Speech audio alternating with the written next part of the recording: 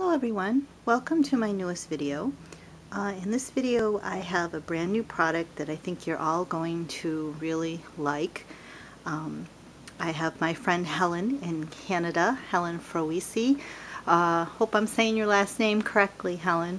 She brought me the site where these are made and asked if I could get them. And immediately when I saw them I said, oh boy, we're really going to like these.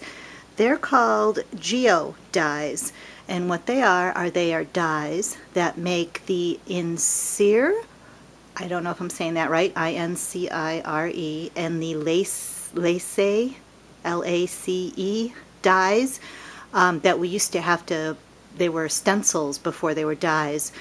And we used to have to cut them or make pencil lines and cut them with our X-Acto knives or the special knives that came with the kit, and they were really hard to make, and if you didn't line them up exactly they'd come out a little bit crooked. Well, now we have these wonderful dies and it makes it so much easier. I think if you're a fan of these, you definitely need to pick some of these up.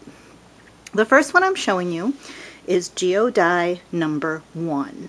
And this is how the die comes. You cut it just like you would any other of the thin dies in your machines. And then what this one makes when it's all done and after it's cut out is you get that lovely image right there with the images tucked in and folded over. And I'll show you the back because sometimes people like to see, well, what's the back look like? And that is what the back looks like. And it just makes so much work, and you see how it even cuts around the edges, so you have that edge all cut up with it. And I'm going to, let's see, kind of just bring that up close so you can kind of see how nicely that cuts. Very beautiful. Now I'm going to show you die number 2 right here. Let's telescope in on that. Okay, and die number 2 makes this lovely image right here. And the idea with using the GEO-Dies is have one side of the paper different than the other. So if you have a white back paper, add some color to it with your brayer, or maybe if you have some glimmer mist or any other medium that you'd like to add some color to, and that would really make some pretty designs. You have to kind of use your imagination, but it's nice to have a contrasting color. Now, what I did with this die is I want to show you how easy it is to kind of just do this. Here's one that I've cut, and it is not anything done to it yet, just this is how it comes right off the machine. And then they have this little ruler here, and what you do with this ruler is you simply tuck it in under the big flap and under the little one, kind of like that, and you fold over, and it's as simple as that. And let's see if we have time to do them all so I can quickly show you how easy this is. In case you've never done this before, these are definitely some fun dies you want to add to your collection. And again, you see how the underside of this is kind of like got a greenish tinge to it. Might be hard to see, but you just keep folding that. This ruler makes a big difference. It's simply a thin piece of metal.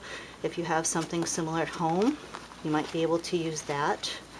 Then we get to our last one, and then what you do is you simply, well, what they recommend, and it is a nice tool. I will give them that. I'm glad I bought one, and I will have a few of these for sale, and I can always get more. You just run it over, and that kind of flattens it, and it makes it kind of easier. And then you just tuck, just like this. Just tuck right in. And then this last one, you would glue this side, stick a piece of scrap paper under here, add your adhesive, and glue it down. That easy. See how quickly we did that? And beautiful accent to any card. And then you can take your little roller again, and this helps flatten it. Just flatten it like that. Okay. We have 2 more there's more coming for those of you who know you're going to love these and want these. I will get more in, depending if I sell these. Sometimes I think something's going to be a hit and it's a dud, but I don't think these, I think these will be a good hit. And there we go. That is GEO-Die number 3. And that makes this lovely die right here. Now what would really be nice is your small, the small stamped images you could put in there, like your Just Right stampers or anything circular. Beautiful. Again, some people like to see the back of things. What's that look like backwards? Right there. Again, this one was very easy. And then we jump up. It was just the way they made it in production and was sent to me. This is GEO-Die number 10, right here. This is a really nice one, and I thought kind of reminds me of a star. So I did it in some Christmas colors. I had some paper that was green on one side and red on the other, and that really made a nice image, I think. Kind of looks very much like a quilt, but that would make a beautiful card just in itself with a simple, you know, sentiment right here. And then of course, if it were me, I would add some pearls or some rhinestones, because I add those to everything, unless I was sending it far away and it might crush up in the mail. But again, the back, in case, for those of you who want to see what the back looks like, there we go. Well, please visit my blog to get the pricing on all the items. And like I said, I will be getting more of these. There, I think there are 11 total. Don't quote me on that. Or 11 coming, and possibly if they do well, the company, they'll even make more, which would be great if we could get some of the advanced designs in that are so nice. But again, if you're a fan of Insere or Lace, again, correct me on my blog if I'm wrong, you've got to get these dies. The pricing will be on my blog, and just zip me an email with your order. And also, with all orders, please include your zip code and your PayPal email. I do only take PayPal, but if you don't have a PayPal account, you can still pay me through your PayPal. PayPal is my server. You do not need to have a PayPal account to pay me. You can just log on to PayPal and pay with your credit card. Anything else I want to tell you? I guess that's it. Have a wonderful day.